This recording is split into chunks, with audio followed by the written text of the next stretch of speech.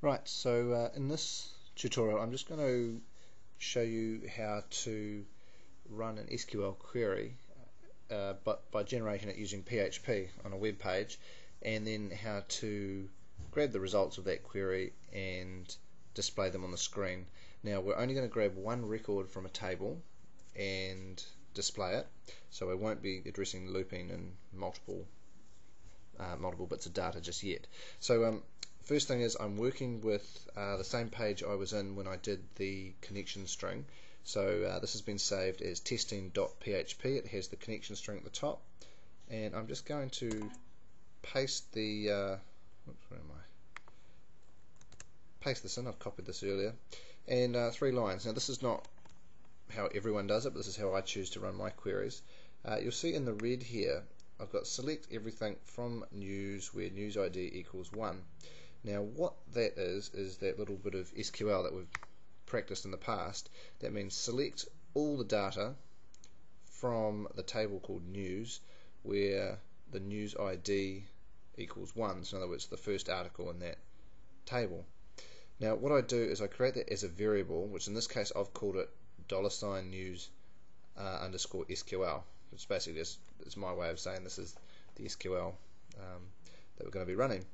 Now the next line is to actually execute that query, so I'm going to run that query by using the PHP command mySQL underscore query, and in brackets I have my variable that I set up there on line 5, $news underscore SQL, and I'll have a little or die, so in other words if there's an error we stop running any code.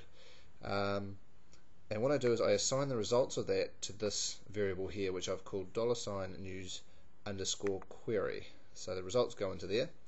Now what I'm going to do next is use this PHP command called mysql fetch associative, ASOC, which actually puts the data we get into what's called an associative array. Now what that means is it puts all the data into an array, and actually each bit of data is labeled. So if I just quickly flick to the table that I'm working with, the first bit of data will come through labeled as news ID, the second one will be labeled as headline, the third one is article, and the fourth bit of data will be labeled as author. So it's a way of then I can call that information. So I'll just return to Dreamweaver. So in that bracket there, it just tells me that I'm taking the data from that $news query variable and putting it into an associative array, which I have called $RS news. And the reason I'm calling RS, it stands for record set. It's just refers to what I'm storing the information in. So anyway, that's how you run the query using SQL and PHP. Now down in the body of the page though, what I'm going to do is I'm actually going to echo that or print that information onto the screen. So what I'm going to do is make the headline a heading, so I'm going to use the h1 tag, and then I'm going to use some PHP, so I open a PHP tag, and I'm going to echo, which means display on the screen, some information from that $news array, that's the associative array, and in a square bracket and then a quote mark, I'm actually going to call the headline. And so I'll close off the square bracket, finish with a semicolon, and then close the PHP tag, and then I'll just close the heading. Now what that should do, and I'll just go back to the table so you can see it, that should now return the headline bit of data, which says my first article exclamation mark, and that should appear as a major heading. Next thing I'm going to do is have the author, so I'll have a paragraph tag, have the word by, space, and then in PHP I'm going to echo the author and close the paragraph tag. Okay, so again with my first article, this should have by Mr. Adams. And the final thing I'm going to do is have the article itself. So I'm going to echo from this record set the bit of data we've labelled as article, and that's inside paragraph tags.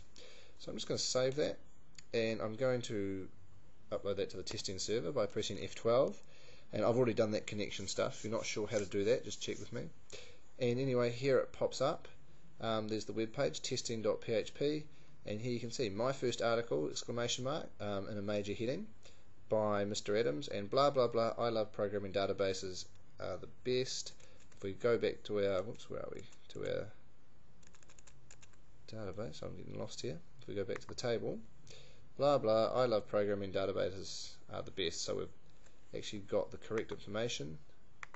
So there's our page, and so that, if I return to Dreamweaver, is how you first of all run the query up above there with those 3 lines, and then down here is how I display the results of that query on a page.